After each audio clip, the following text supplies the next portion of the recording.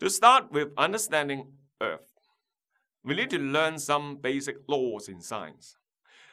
These laws are from observation and calculations of general phenomena on Earth. They are the thermodynamic laws. The first law is that nothing could be destroyed or created on Earth. All materials, including energy, could neither be destroyed nor created. The second law is energy law, about the transfer of heat and work. Because of the first law, which is called the law of conservation, change of internal energy could be done with enthalpy and entropy. The second law shows the direction of the process and is driven by entropy. It is about the change of free energy for a process. Under constant temperature and pressure, delta G equals to delta H minus T delta S. Under the second law, there is a tendency to achieve maximum randomness until equilibrium is reached. Delta S equal to entropy equals to delta Q divided by T at its molecular disorder. An example here is from higher temperature T1 to T2 with coal, and heat transfer occurs. There must be a delta Q over time T. There is a natural process driven by the entropy of this system to move from T1 to T2 until equilibrium is reached, causing the entropy of the system to increase for an irreversible process or one-direction process, and to remain constant for a reversible process, continual exchange of solid. With the concepts of these laws in your mind, let's consider the cases of a closed system and an open system. Systems refer to interactions and relationships in a given boundary. A system could be an ecosystem.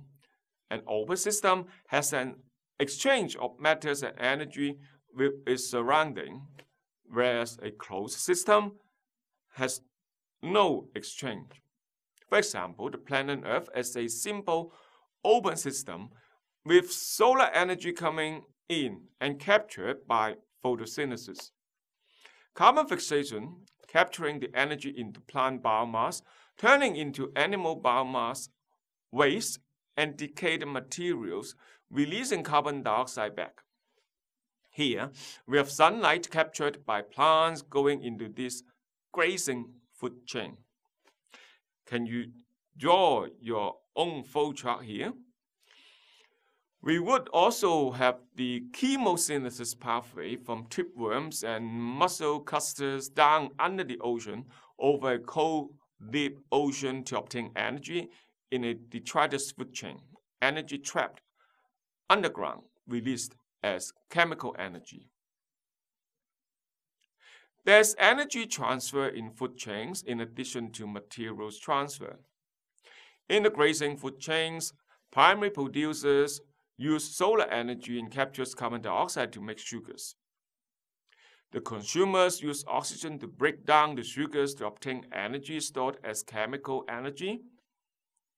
Therefore, the primary consumers are plant-eating herbivores. Secondary consumers are carnivores, animal eating. Tertiary or top consumers are carnivores or omnivores, eating both plants and animals. On the right-hand side are examples of terrestrial food chain on land and marine food chain in the ocean, with phytoplankton or algae as primary producers, zooplanktons as primary consumers. Another type of energy transfer is the detritus food chain. Here starts from bacterial consumption and decomposition of organic matters. Fungi eating bacteria, other invertebrates picking up them as foods, and further transfer the energy to higher trophic levels of secondary and tertiary consumers. To complete this cycle, there must be decay of organic matters, waste or pulp. Scavengers also play a significant role in the detritus food chain too. The relationship in this detritus food chain looks chaotic, but this is a complex relationship here. Complex does not mean chaos. It does have a reasonable pattern. With these food chains and energy transfer concepts in your mind, on Earth, we can apply the concept to the air in the atmosphere, water in hydrosphere, land or geology in lithosphere, and living organisms in biosphere as the four major Earth systems. The cryosphere, extreme cold environment, is largely unexplored. Similar to how energy laws apply to biomes or ecosystem or biosphere, geology affects the biomes, namely biogeography. Natural history, as created by geological background, had profound effects on the biosphere or biomes. For example, plate tectonics could create species separations as of today when compared to the past. What are the biomes on land? We have the tropical rainforest, woodland, grassland and savannas, boreal forest, conifer forest, tundra, and raw alpine on top of the mountains, and the desert. The rainforest, obviously with the highest temperature and annual precipitation, has the highest productivity. The tropical rainforests are the most complex ecosystem structurally and biologically. The desert has the lowest productivity. What are the biomes in the water? There would be marine coast environment in the continental shelf, coral reef, oceanic or pelagic, means migratory system, freshwater and wetlands such as swamps and marshes, etc. Comparing the major ecosystem on Earth, the relative biomass accumulation is shown in this diagram.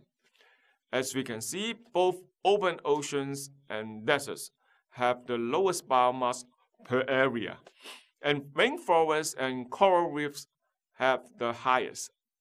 Could you explain why? Intensive agriculture areas are also high too. The biomes we have ecosystems, habitats, niches, supporting populations of different organisms. For these biomes or niches, we studied the productivity, diversity, resilience, complexity, structure, selective pressure, and special keystone species. You may like to study more of this in your ecology course, and we won't go any further from here. There are also dynamic changes within systems. Species are formed in the biosphere. Each species are interacting with each other with prey-predator or predator-prey relationship. The wealth of biodiversity could be created by complex geographical reasons, making species more diversifying. These species evolved too. We have at least 6 kingdoms of bacteria, archaea, protista, plant, fungi, and animals, each also trying to achieve its greatest randomness. There are also succession going on from pioneer community to climax community over time. Keep changing from a simple or pioneer stage to a complex and harmony stage. After human intervention, human beings also introduce species by making new hybrids or even genetically modified organisms. Thank you for watching this video. The next one, we shall look into chemical or material cycles on Earth.